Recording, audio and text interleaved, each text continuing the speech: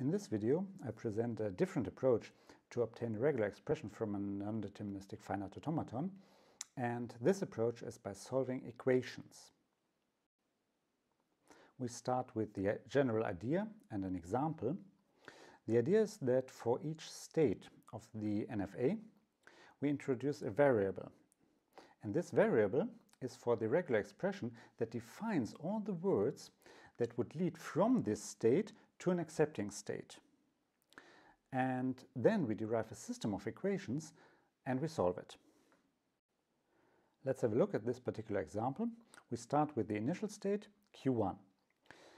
We introduce a variable x1.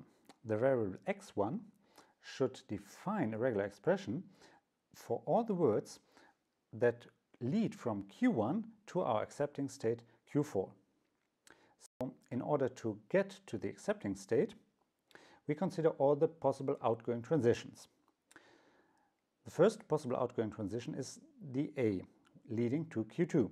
So in order to get to an accepting state, we can either take the A transition, so all the words using this A transition would be of the form starting with an A, and then all the words that lead to an accepting state starting in q2, which are the words which are defined by x2. This is the first case. The second possible case is to take the C transition to go to state q3.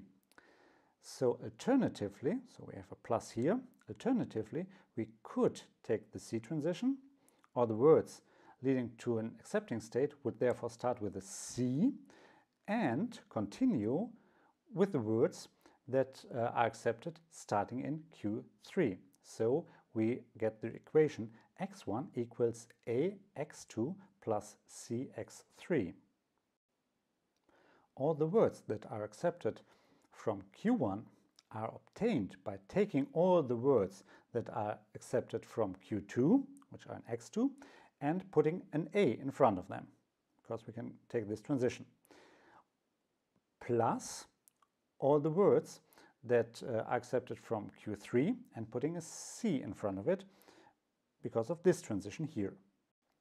And this is done for all the other states, q2 and q3, yielding the equation x2 equals bx2 plus ax3 and x3 equals cx4. And if you look closely, you will realize that this actually mimics one-to-one the transition relation.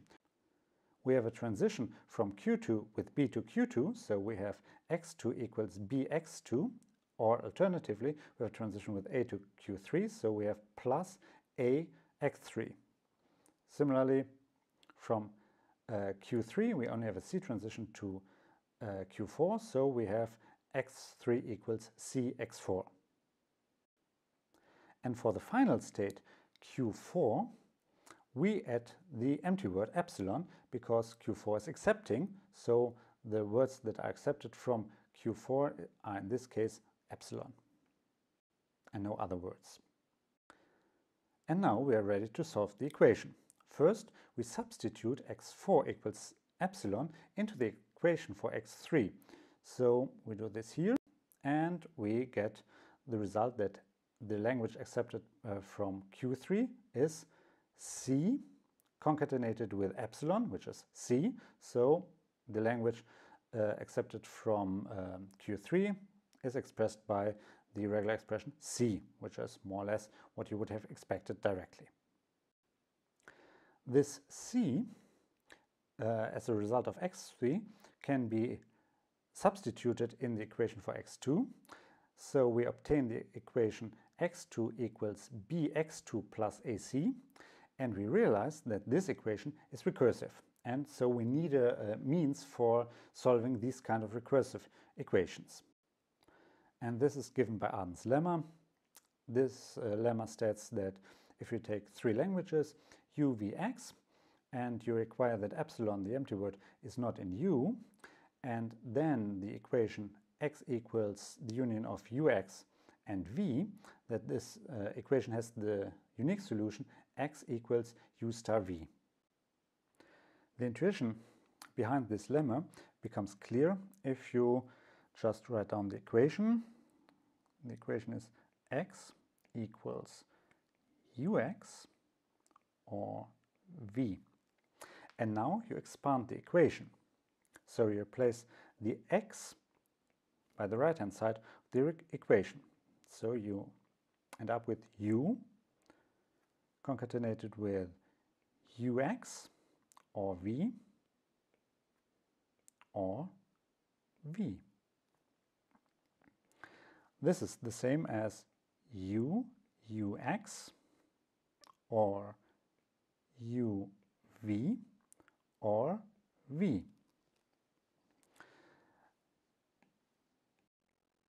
And if you continue expanding, you would end up with even more u's, an arbitrary amount of u's, but in the end you would have a v.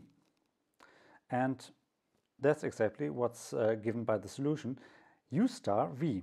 You have an arbitrary amount of u's followed by v. We can then reformulate the lemma in terms of regular expressions and use the lemma to solve our problem here for x2.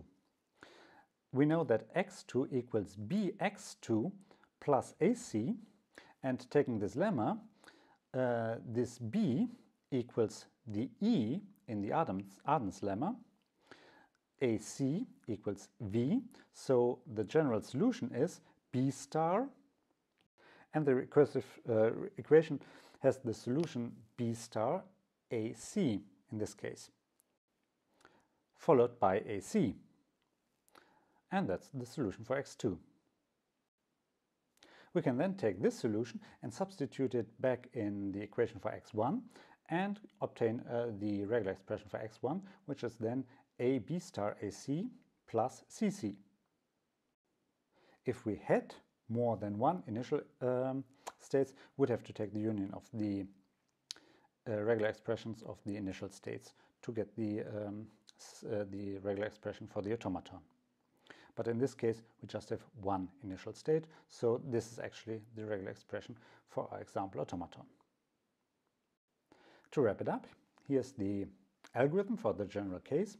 We start with an NFA, here NFA A, and then for every state, qi, we introduce a variable xi and an equation. To this end, we take all the possible transitions that start in qi, so the transition with a1 to qi1 and so on. And if the state qi is not accepting, then we introduce the equation here, mimicking exactly the transitions we have here. So, for example, we have a transition with a1 to qi1, so we have here a1 xi1 plus and so on till am to qim, so plus am concatenated with xim as the equation. That's for the case that the qi state is not accepting. If the state is accepting, then the language also contains the empty word, because it's the accepting state. From this state on, we can accept the empty word, so we have to add the empty word, so we have to add plus epsilon. After we have established the system of equations, we can use substitution and Arden's lemma to actually solve it. And after having solved it, we just have to look at the regular expressions that we have for the initial states. If there's more than one, we have to take the union of them. If there's only one, we can just take the one that we have. And the regular expression for the language accepted by the automaton is then the union of all solutions for all initial states. And that's the algorithm.